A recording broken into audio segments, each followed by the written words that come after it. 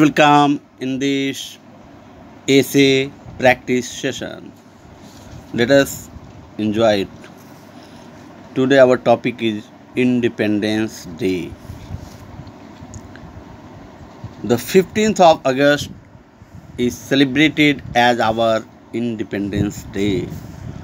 On this day in 1947, India got its freedom from British rule.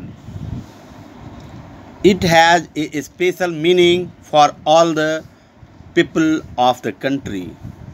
It reminds us of the sacrifice and suffering that the freedom fighters had to undergo for winning freedom. The 15th of August is the final outcome of a series of long and continued struggles. Mahatma Gandhi had instilled a sense of patriotism into the heart of Indian people. A number of great men like Motilal Nehru, C.R. Das, Madan Mohan Malviya, Dr. Rajendra Prasad, Pandit Jawaharlal Nehru, Maulana Azad, Sardar Vallabhbhai Patel, Subhash Chandra Bose, and J.P. joined Gandhiji. The non-violent, non-cooperation movement started by Gandhiji shook the foundations of the British rule in India. The Britishers tried every means to suppress the movement, but in vain. The Indian people faced bullets and batons in a non-violent way. All the leaders, including Gandhiji, were sent to jail many times.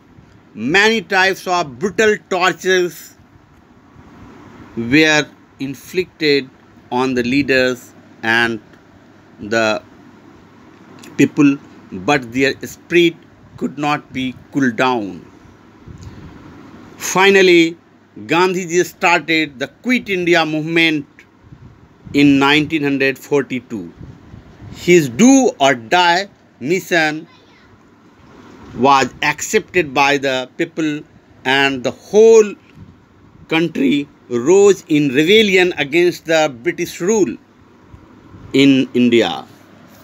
The Britishers had no choice but to agree to quit India. On the 15th of August 1947, they finally handed over power to the people of India.